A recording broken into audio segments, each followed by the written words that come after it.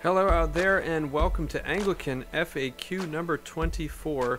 This one's going to be on the subject of vain repetitions and liturgical prayer. Let me start by asking this question. Does your congregation know the Lord's Prayer? Let me put it differently. Does your congregation pray the Lord's Prayer?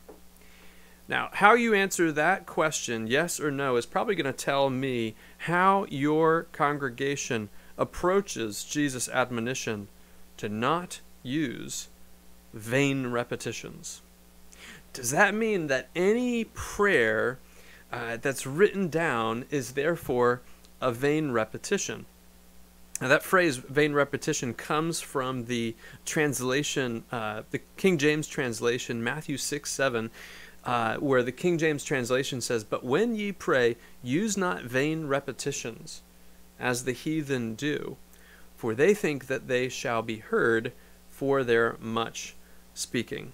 Now, again, what others have taken from that is that, we should really only pray original prayers, because if we pray prayers from the heritage of the church, from Christian history, from the prayer book tradition, for instance, then we can't possibly mean what we're praying. Well, what I hope to show in this video is that that's really injecting an idea into Jesus' admonition that was not present in the first century. And actually, it hasn't been present for most of the church's history. I find that evangelicals and those who come from non-denominational backgrounds tend to struggle with this. But this really is more of a modern day struggle. And I hope to unwrap a little bit of that here. So the first thing to just understand is that when we look at the prayers and praise of Jesus himself, we find him using set liturgical Jewish prayers. We find evidence of him using the 18 benedictions, which was a traditional Jewish prayer, and we find evidence of him praying from the traditional Jewish Passover Haggadah at the Last Supper. Again, those are both set liturgical prayers, and Jesus used them.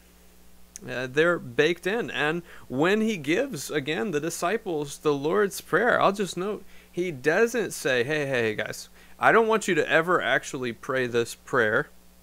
I only want you to pray like this prayer. Now, that is true. Jesus does want us to pray like the Lord's Prayer, because the Lord's Prayer is, in fact, our guide for all of prayer. C.S. Lewis says, the Lord's Prayer is the prayer we festoon all our other prayers around. So that's true, but he also, don't make yourself more spiritual than God, right? He gives you this prayer so that you can pray it, and so that you know how to pray God's will, right? This is why this is the central prayer we teach in our catechism class. We teach people how to pray based on the Lord's Prayer. And so if that's true, then the question becomes, then what is Jesus actually addressing? What is he talking about then? If liturgical prayer isn't out of bounds, then what is Jesus addressing? Well, I would say that the second half of the verse is really important. He says, as the heathen do, as the Gentiles do, because he says they think they shall be heard for their much speaking. And there's some really, really good background here from C.K. Barrett's New Testament background, where he dives in to what Jesus was most likely addressing. And what he's addressing is using prayers that don't even make sense, that just sound good, as a sort of magical charm to force God's hand, to turn God into a cosmic gumball machine that will spit out what you want if you just know how to ask for what you want to get. Now, I'll just make a note and say, that's not happening anywhere in the church today, is it? Oh, yes, it is. Even in churches that don't use liturgical prayers. So I would say that Jesus is addressing actually something that's a little bit different. And again, C.K. Barrett, in his book, The New Testament Background, he goes into sort of some of the details on that. So I think that's closer to what Jesus is getting at. I think what it comes down to when we think about vain repetitions and liturgical prayer is we need to pay attention to the disposition of our heart, not whether or not we're using original extemporaneous prayers or written prayers that are from the heritage of the church.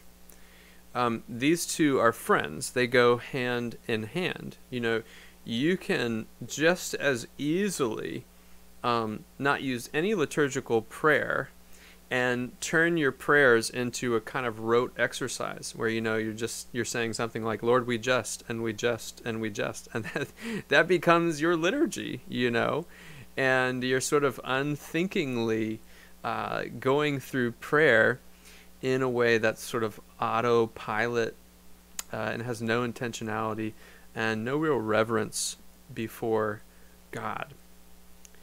So that's what we want to steer clear of, and that's what we want to understand when Jesus addresses the idea of vain repetitions. So I explore this idea more fully in an article that's available on North American Anglican. It's linked in the description. If you would like to hear more on this and you want a deeper dive into vain repetitions and liturgical prayer, then I would just invite you to read that. I hope it's helpful to you, and I look forward to seeing you again on the next Anglican FAQ. Take care. Lord bless.